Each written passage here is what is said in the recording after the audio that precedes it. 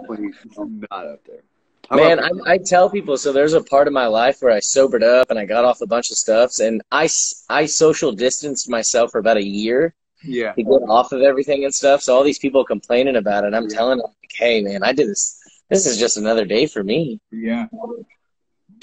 That was exactly the same because all of my friends were using drugs. So it was like you literally, if all your friends are using drugs, you had to Oh isolate. yeah, that's what I had to do. I had to stop going out. I instead of going out to places, I just slept and self-isolated. So Yeah. the Um, rules. so how's training going for you?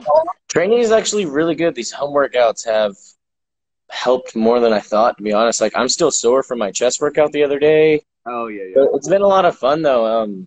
Bands are incredible pieces of equipment when utilized. No, dude, I agree. I worked out the other day, but I did face pulls, and I was like sore, like I could not sleep. It was crazy. Yeah. Do you have any barbells or anything at your house, or you're only doing bands? No, I have a couple kettlebells. I don't actually use them as often as I thought I would. Really focusing even outside of my home gym, inside of the real gym when I'm training with clients and stuff, I do a lot of triphasic training, and what that is, it basically breaks down any compound movement and focuses on the eccentric, the concentric, and the isometric. Yeah. And when you do that in correlation with band work, it makes things really, really spicy, and you get a lot out of it when you're able. It basically just means like pauses and like tempo work and stuff like that. That's triphasic training. So a lot of you guys out there that are doing those tempo works and stuff like that, you're actually doing a really sophisticated theory of uh Right. yeah, it's Yeah. fun. Yeah. I Yeah, so that's definitely. all I have. Yeah. You've used the word spicy multiple times in your video, Yeah. and I love that word. Yeah, it's just a simple way to say something's really hard.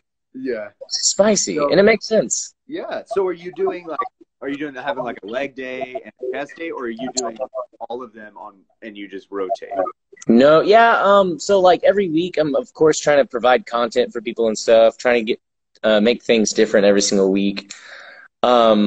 But yeah, basically I like to focus on like a lower body day, a squat day. Some people would say like a leg day, and then focusing on a back day, a shoulder day, and a chest day, and then even like a posterior deadlift day. And then creating variations. Like today, after I get done with this interview, I'm going to be doing a back workout, for instance, and it's going to be different than the back workout I did last week. So Yeah. yeah, so it's a revolving door, but I still got my basics and I still stick down to my fundamentals when it comes to what I like to train with.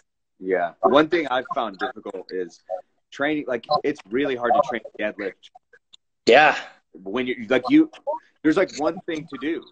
yeah, You can deadlift. do a Yeah, bunch of squats or things like that, but you cannot, you can't replace especially it. if your deadlift's above a couple hundred pounds, Yeah, you're not really able to replicate that.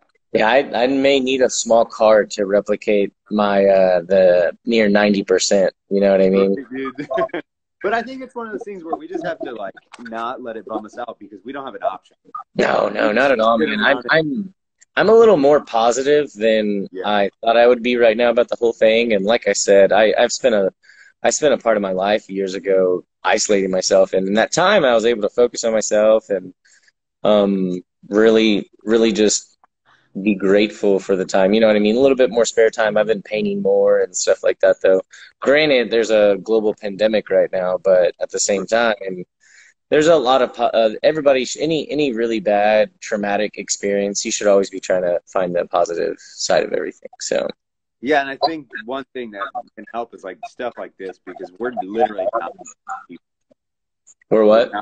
I said stuff like this can help a lot, like us Hmm. talking on a video chat because Yeah, of course. Yeah, we're I'd love to do this more often and stuff because I know everybody at home, especially just the few people that are watching this right now. I know you guys got plenty of time. right, Everyone's dude. loading up right now to get some content, and it's good. It's good to see that it. What gives me a peace of mind during this whole entire thing right now is the whole world is experiencing this. You know what I mean?